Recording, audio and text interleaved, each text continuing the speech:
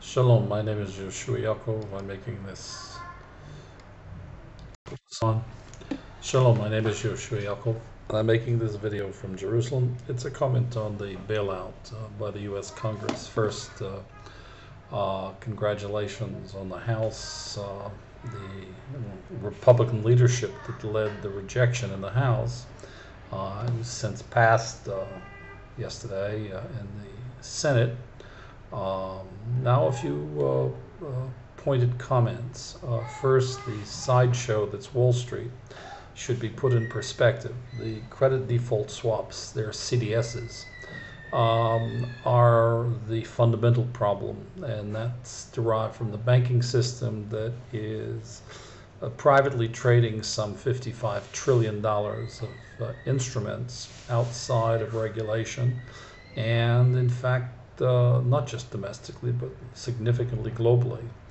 And they are packaging many of their debts that they want to be able to move off their balance sheet, and this is how they're doing it. This is the deeper problem. So let me make the first comment. The so-called bailout is not a bailout, number one. Number two, the 700 billion is not 700 billion with the perks and the pork barrel spending and the add-ons. It's now $1 trillion, and this is just a down payment. Further, if you take the entire U.S. capital markets, we're talking probably somewhere in the order of a total market cap for all the shares being traded somewhere in the range of 15 trillion, which is really about 1/4 of the CDSs, the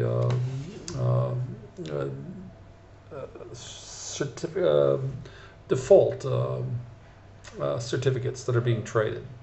And this is really the big problem. And of course, using these CDSs, these credit default swaps, the banks, of course, took all of their mortgage assets and packaged them into tranches, which simply is a fancy word, a French word for slices.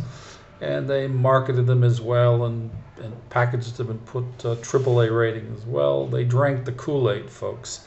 And that's what caused Wall Street to disappear. So if we put it in perspective, the subprime meltdown is a reality. It's the smaller problem. The larger problem is the credit default swaps that are trading. It was up as high as 62 trillion globally. It's now back down from 62 trillion to 55 trillion, which is about 4 times the entire gross domestic product of the American economy. So let's put in perspective. Henry Paulson, he's been criticized for the way he went about selling it, but I would say he had a fiduciary responsibility to be significantly more forthcoming and honest. This problem was around for quite a few years before it was suddenly discovered. The fact of the matter is the genie got out of the bottle and they had no choice but to address and deal with it. And he and Bernanke gave a very glib presentation to the both houses of the Congress, but Greenspan and back to Clinton, when Clinton wanted everybody put in a house, that's where Wall Street got the wink and the green light to create this subprime mess. And the guy who probably most failed in his fiduciary responsibilities as a public servant was Alan Greenspan. Now, these are the perspectives. So who is Yoshua Yaakov? That's me.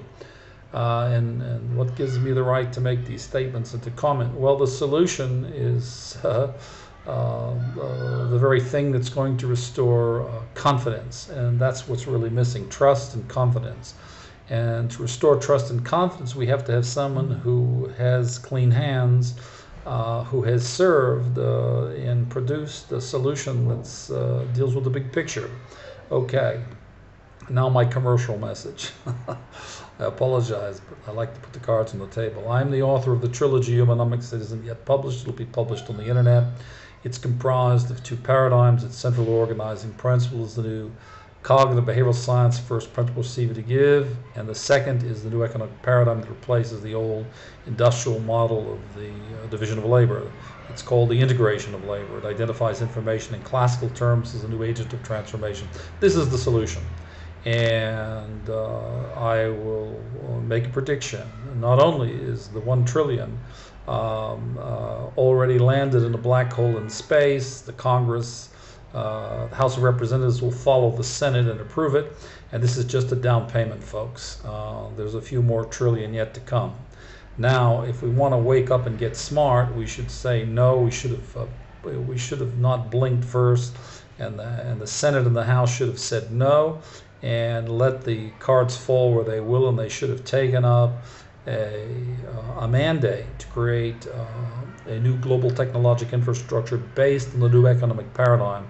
Why? Well, it would only take about a 5 trillion investment. Well, 60% of that, or 3 trillion, would come from the G9 as strategic partners, the EU and so on, Japan, Germany. So America would only have to invest 2 trillion. It was already thrown away 1 trillion. Number one. Number two, it would create tens of millions of good paying sustainable jobs, retooling, re-educating, and retaining the entire U.S. workforce based upon the new economic paradigm model, which in fact would bring the benefits of the Virginia model to every state in the United States.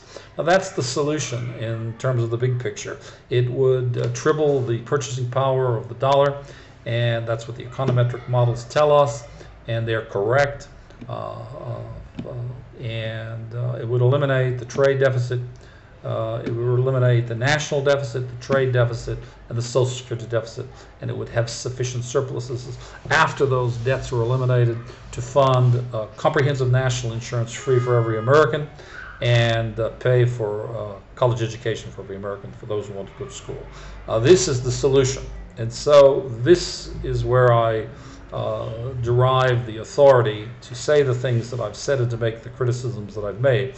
I do not criticize Bernanke because Bernanke is the new kid on the block, and he's doing his best, but I would not trust Mr. Paulson, who walked out of Goldman with $500 million in his pocket and a golden parachute, and a year later he's peddling, wrapped in the flag, he's peddling a rescue for the firms that are now all hidden in banks that have not only have those firms, all of them, and he was a part of it, produced the subprime mess and packaged these credit default swaps.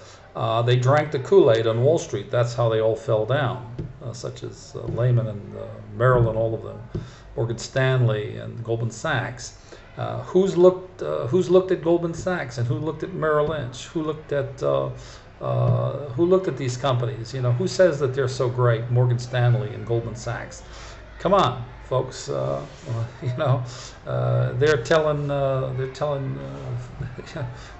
spinning a tale here, folks. And we bought the Brooklyn Bridge for $5. Okay, anyway, thanks a lot for listening. I'm Yeshua Yaakov. I'm the author of the trilogy Humanomics and its central organizing principle received to given the new economic paradigm, the integration of labor. This is the solution.